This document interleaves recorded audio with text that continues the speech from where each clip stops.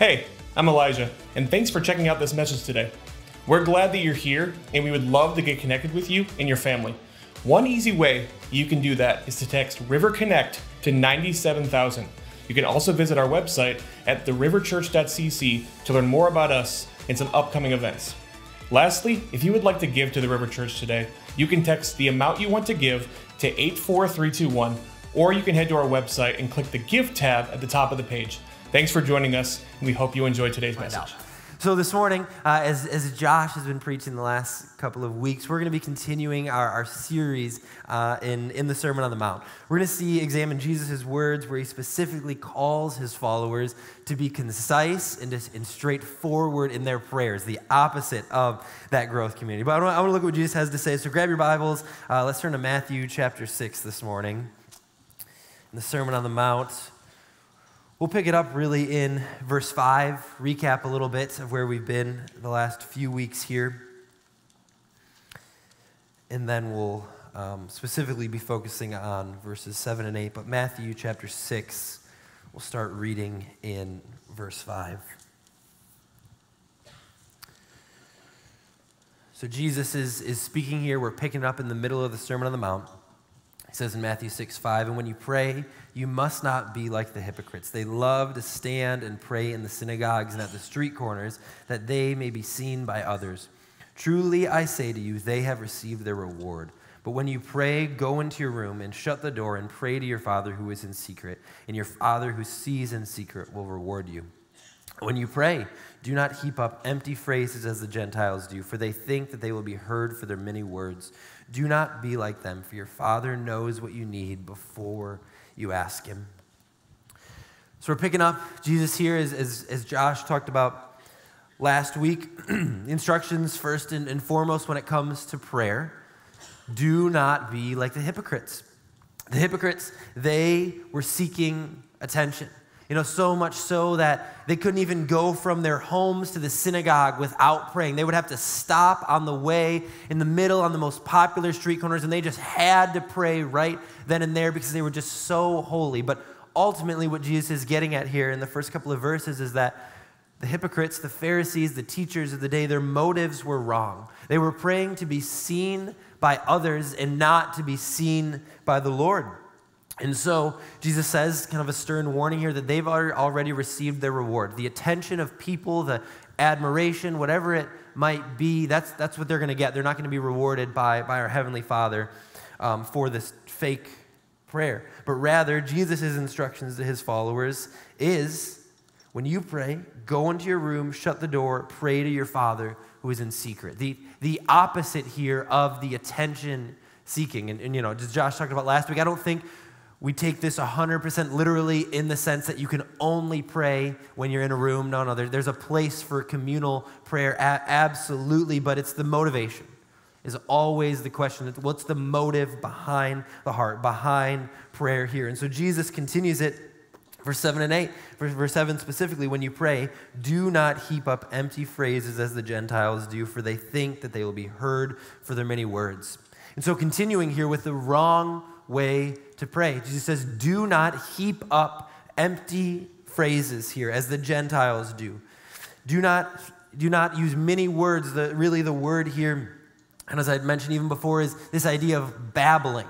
They were just trying to fill time to make their prayers kind of two things. As long as possible, but also they were trying to say as many words as possible to just find the right words. Oftentimes in the non-Jewish world at this time, prayer was characterized by a formal invocation, having to say the right thing, or a magical incantation in which the correct repetition counted instead of the worshiper's attitude or intention.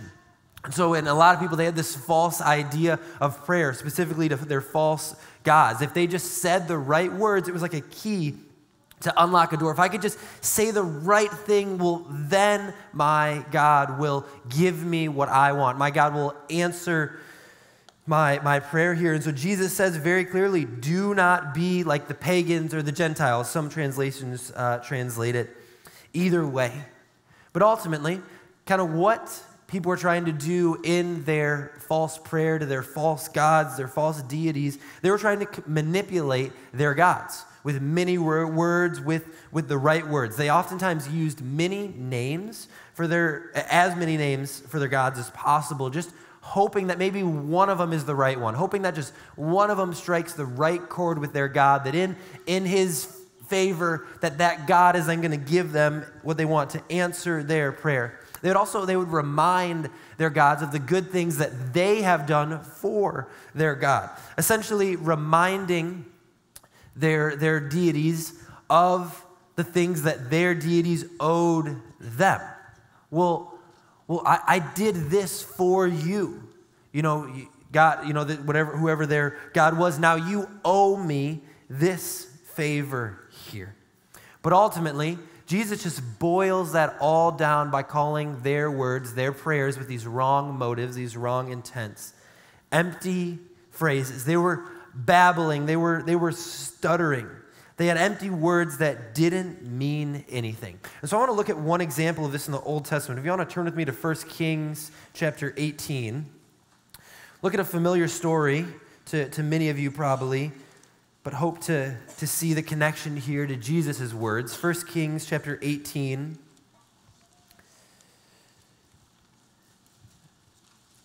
We'll start in verse 20 here. 1 Kings 18:20. I want to see an example of what Jesus is talking about. We'll look at first what Jesus says and not to do, and then from there, ultimately, what to do, how we are to pray here. 1 Kings chapter 18. Pick it up here with the prophet Elijah, a time when the Israelites are going back and forth between the Lord in heaven and ultimately many false idols here. And it comes to a point where the Lord prompted Elijah to say something to them. And so let's pick it up in verse 20 here, 1 Kings chapter 18:20. It says, Ahab sent to all the people of Israel and gathered the prophets together at Mount Carmel. Elijah came near to all the people and said, how long will you go limping between two different opinions? If the Lord is God, follow him, but if Baal, then follow him. And the people did not answer him a word. So Elijah is prompted by the Lord to be honest before the people, and so he calls them to a point.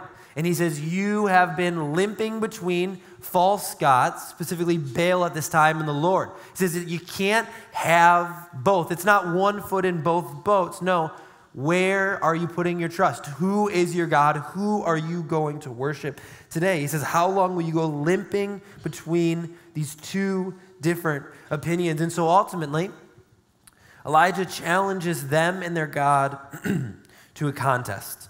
He says, let's take this altar, let's make a sacrifice on this altar, and let's see which of our gods will take that sacrifice. We'll send down fire on it. If you think your God is real, and you think your God is powerful and worth the worship, well, then let's see if he answers your prayers. And so they set up two altars, and let's kind of pick it up here in verse 26. Let's see what they did. They didn't set up two altars, pardon me. But verse 26, so the Israelites here with Baal, it says, they took the bowl that was given them and they prepared it. And they called upon the name of Baal from morning until noon, saying, "O Baal, answer us." But there was no voice, and no one answered, and they limped around an altar that they had made. And at noon, Elijah mocked them, saying, "Cry aloud, for he is a god. Either he is musing, or he is relieving himself, or he is on a journey, or perhaps he is asleep and must be awakened." And they cried aloud, and they cut themselves after their custom with swords and lances until the blood gushed out upon them. And as midday passed, they raved on until the time of the offering of the oblation. But there was no voice. No one answered. No one paid attention. So the Israelites calling out to Baal, they called out for hours, from morning until noon, it says. Elijah then ends up kind of mocking them, and he says, "Oh, is your God busy? Is he relieving himself? Ultimately, is he in the bathroom? Is he taking care of something?" Like, he's just kind of poking at them. Like, those are the kind of things in Scripture that always crack me up. Like, this is a righteous man, but he's mocking them. I don't know. I don't know quite exactly, but the Israelites then, after this, says, after the mocking, they begin to ramp up. And rather than just words and actions crying out to their God, they begin to show their dedication to Baal. They're cutting themselves, cutting their bodies to show their sincerity.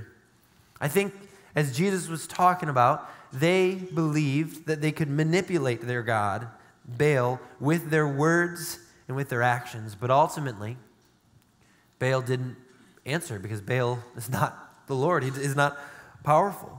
And so I want to see, I think it's so interesting, Elijah's response. Let's look for the contrast here between the two. Verse 36, at the time of the offering of the oblation, Elijah the prophet came near and said, O Lord, God of Abraham, Isaac, and Israel, let it be known this day that you are God in Israel and that I am your servant and that I have done all these things at your word. Answer me, O Lord, answer me that this people may know that you, O Lord, are God and that you have turned their hearts back. Then the fire of the Lord fell and consumed the burnt offering and the wood and the stones and the dust and licked up the water that was in the trench. And when all the people saw it, they fell on their faces and said, the Lord, he is God. The Lord, he is God. And Elijah said to them, seize the prophets of Baal. Let not one of them escape. And they seized them, and Elijah brought them down to the brook Keaton and slaughtered them there.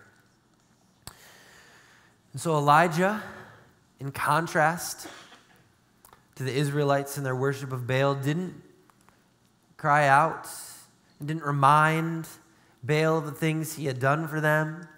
Didn't make it an us versus you, God thing, you owe me something. He didn't cut himself or mutilate himself in a way to show his dedication. No, he called out to God with sincerity and trust. He fully trusted the power of the Lord.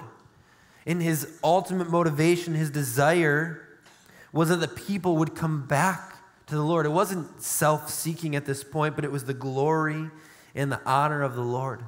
And the Lord answered that prayer, sent fire down upon the altar, so much so that it even licked up the water that was around it. It wasn't just like a little flame. No, it burnt up the entire thing. We see very clearly the power of the Lord in that moment.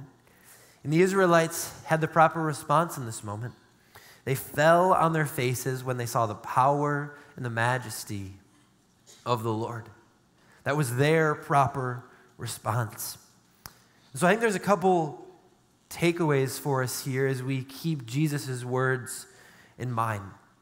I think the first is that God cannot be manipulated. Our Lord in heaven is not one that we can use for our own purposes, that we can think, well, I know my motivation is wrong, but if I say the right thing, then God's going to answer. No, God cannot be manipulated. The second takeaway for us is that prayer can be misplaced. The motivation of prayer is what matters. If we're praying in a sense that we're trying to, gotcha, God. Well, God, I'm just going to do this, and then you owe me something. That's misplaced. What's the motivation behind it? It's that we trust that the Lord can and will answer according to his perfect will. And we must ask when it comes to prayer, as we examine ourselves, what is my motivation? Are you trying to get something from God? Is it self-seeking? Are you trying to make yourself look better? Or is what you're asking in line with God's character and his power and his majesty here?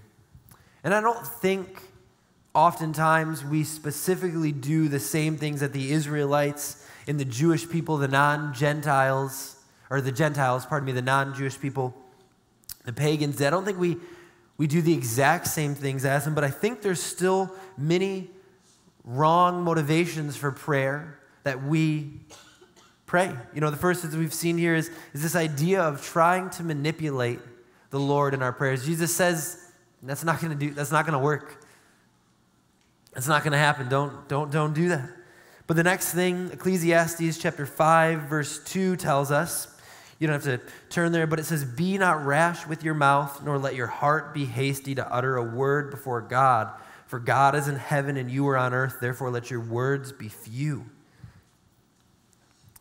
Don't be rash with your mouth or hasty to utter a word before the Lord. I think the second type of prayer that we have is a hastiness, a flippancy in our prayers. But the preacher here in Ecclesiastes says that the fool utters flippant prayers, making promises to God that they will not keep. You know, the type of prayer where it's like, God, if you just help me pass this test, I promise I'll go to church for the next 6 weeks, every single week. You know, it's tempting for us in the moment to say, well, if I do something for God in this moment, then there's a greater chance that he's going to give me what I want right now. But that ultimately for us shows a lack of fear of the Lord, that we don't have the awe for him that he deserves. As Ecclesiastes says, is seen by the fact that God is in heaven and you are on earth. He is high above us. His thoughts are way above us. His perfect will is so much higher than us, and he deserves the worship and that awe, to not come to him and offer just empty words and false praises and flippant prayers here. I think there's a couple other types of prayers. It's again this quick fix prayer, this flippant prayer. We live in a society where we want things instantly. You know, I was backstage here and I was looking, there was a verse that I was trying to remember. I didn't want to scroll through my whole Bible looking for it. I went to Google, right? Like I wanted to know the answer right then and there. There's so many things where we expect instant results. And in prayer, often the temptation is to be flippant and to want instant results in it. I think another type of prayer that's tempting that Jesus is hitting at here is the idea of thoughtless, mechanical prayer. You know, the type of prayer that you pray just before the meal because you just always do it. You say the same thing over and over, but the words are empty. They're just that. They're words, but nothing more. We must be weary of that. You know, one that I find myself as I was even just preparing and praying that the Lord began to just awaken it in my heart was the desire to be impressive in our prayers. You know, I'm up in front of people a lot. I pray a lot in front of people. And there's a temptation for me to, ahead of time, plan out exactly what I'm going to say and to use big words and to put as much scripture in there as possible. I even just experienced this last night at the wedding that I officiated. There was a chance that maybe Grandpa or Dad was going to say the prayer before the meal or maybe somebody else, but they were like, can you be on backup just in case everybody else backs out? And I'm like, yep, like happy to pray before the meal. And so, you know, I know it's about time. I find myself thinking in my head, okay, what am I going to say? I need to sound pastoral. I need to sound like I know what I'm talking about. I gotta make sure I say something in there about like big words of matrimony and marriage and like all this stuff. And even then, like this sermon's on my mind, and I'm just like, no, like it's not about being impressive, because my motivation was, well, I don't want to look stupid. I want to look good in front of them. Now, it's not wrong to just think about what you're going to say before you say it. It's not wrong even to read written prayers. You know, there's many written prayers that I've prayed that many people have written. But if they're just words, that's the warning from Jesus here. I think the last type of prayer that we need to be weary of is long prayers for the sake of long prayers. Jesus says here in Matthew 6, he doesn't say, do not heap up, another translation actually translates vain repetition. Instead of empty phrases, it's the same idea here. When you pray, do not use vain repetition here, because the Gentiles think that they will be heard because of their many words. And so it's not that long prayers are wrong, but vain repetition. Not that repetition is wrong, not that it's wrong to pray before the meal and pray before you go to bed, but if it's purely a ritual, it's just purely something you do where you say the words, but you're not calling out to the Lord with authenticity and honesty here. If the focus is on the length of time or the words rather than the Lord, our focus is wrong. You know, Jesus, he prayed all night long. Luke 6:12 tells us in some other places that Jesus prayed all night long. 1 Thessalonians 5:17 tells us to pray without ceasing. In Luke 18, Jesus tells the parable of a persistent widow who, because she's just persistent enough, finally her prayer, finally she gets what she's been asking for because of her persistence. And so it's not that long prayers and repetition are wrong, but it's vain repetition that is condemned. I think Matthew Henry in his commentary puts it so well. He says, the danger of this error is when we only say our prayers and not when we pray them.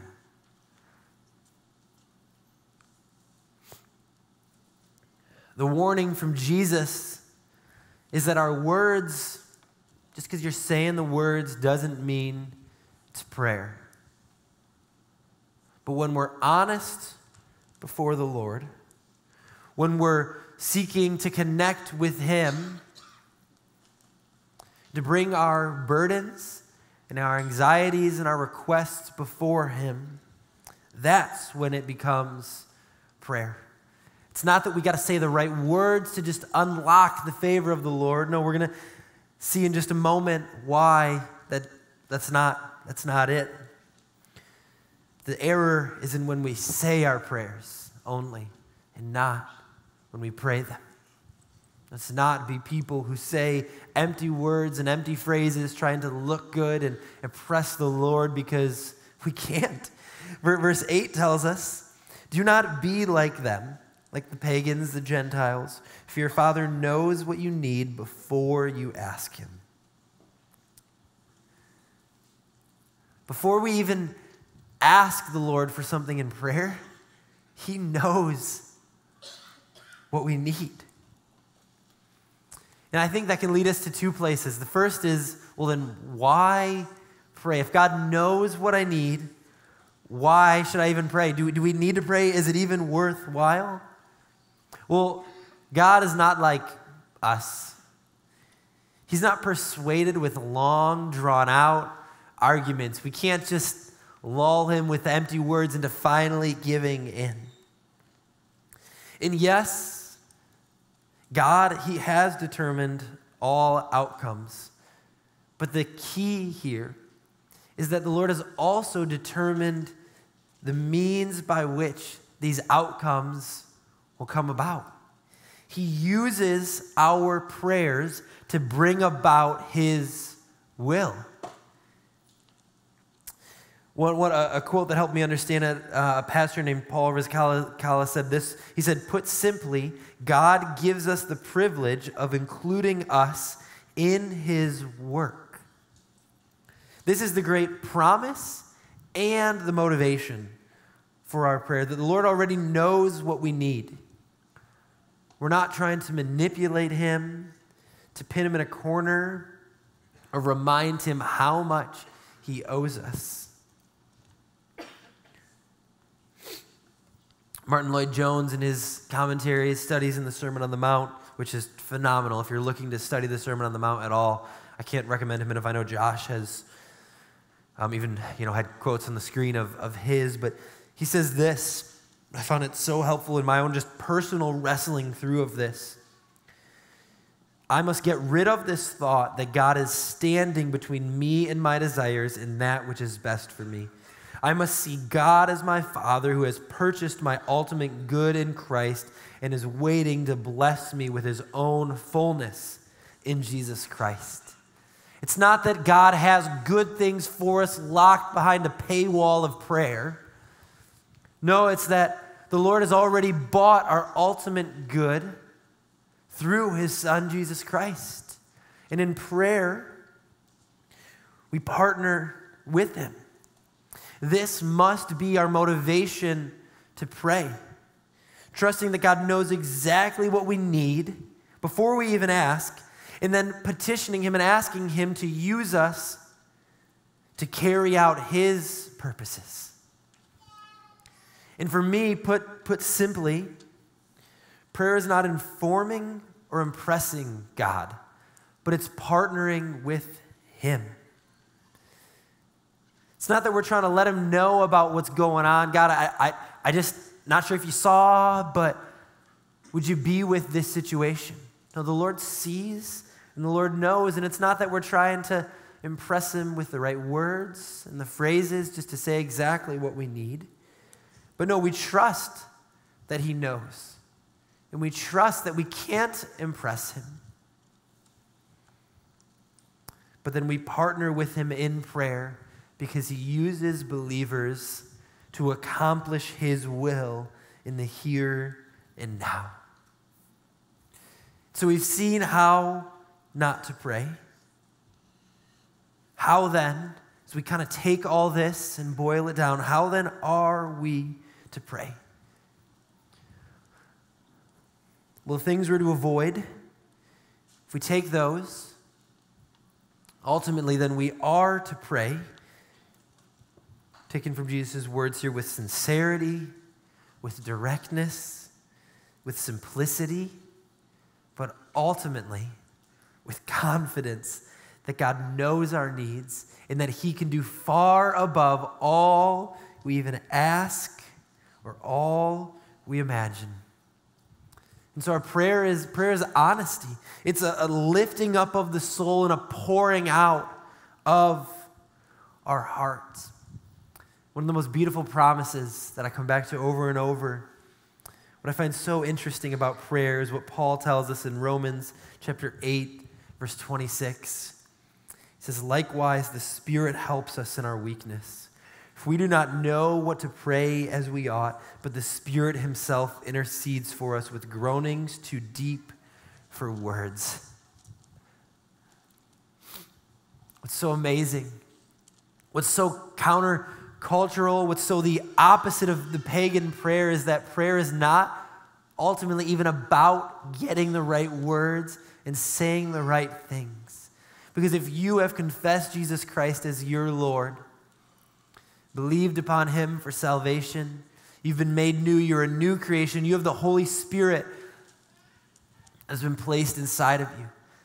And the promise is that even when we don't have the right words, when you find yourself at the end of yourself, you don't even know what to say or how to say it, the goodness of the Lord and the Holy Spirit that's inside of you will intercede for you between the Father and you, to be praying for you and to say the words that you don't even know how to say. When we don't know how to pray, the Spirit intercedes for us. This is the power of the gospel. It's not even about the words, but it's about our heart and our attitude.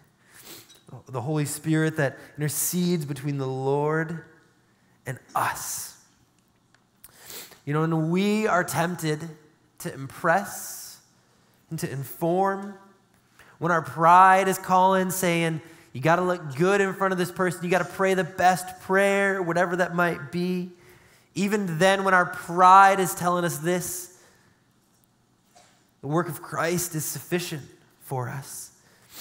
And as the Holy Spirit prays for us, between us as humans and God the Father, so Christ ultimately has interceded for us once and for all. It's the good news of the gospel, Jesus Christ, that though we, in our sin, and in our pride, and our thinking that we can do it, that we can earn our way to the Lord, that we can just do the right thing, that we can do more good than bad and make up for our sin, all those things are like filthy rags before the Lord, even our best works. No, though we are sinful and have been separated from the Lord came down. He sent his Son, Jesus Christ, born of a virgin, to live the perfect life that we could not, to set the example for us in his speech, in his attitude, in his prayer life. Then ultimately he was killed for it on the cross, where he took the weight of our sin and our shame, though he did not deserve it, in his perfect life and his perfect obedience to the Father. Instead, for 3 days, and then 3 days later, he was raised to life to show his power over sin and death and pride and the evil one.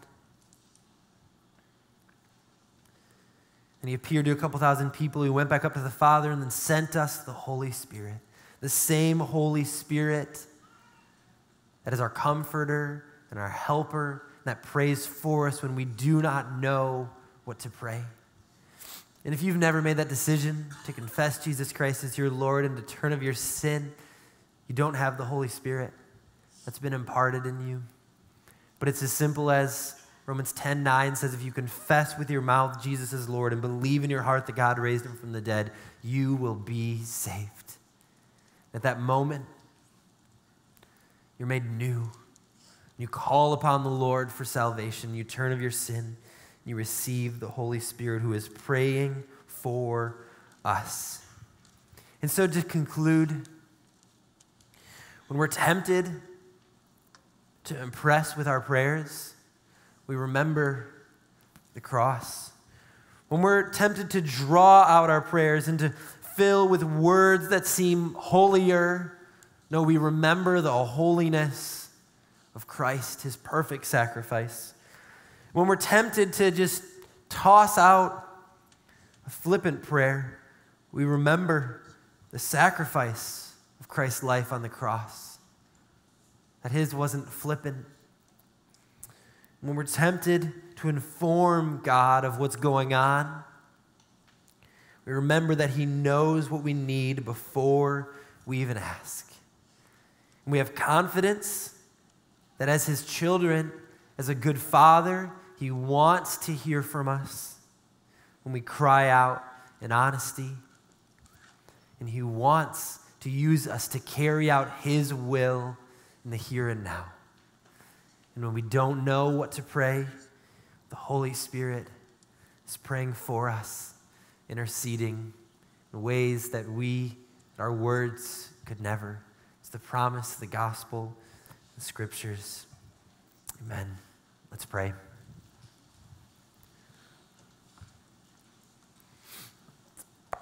Lord, I thank you for the beauty of your word and the beauty of your Son, Jesus Christ. Lord, that when our pride comes calling, Lord, even then we're not too far gone. Lord, still your Son, Jesus Christ, and his work is sufficient for us. Lord, I just pray that we, as your people, Lord, as we would be known of our humility, Lord, that we'd remember your sacrifice, Lord, that we'd have confidence to come before you honestly, Lord, not trying to get something from you, but to be a part of what you're doing, Lord, to seek your glory first and foremost. God, I thank you that we can come boldly to your throne because of your Son, Jesus Christ. Praise in the precious and the powerful name, his name. Amen.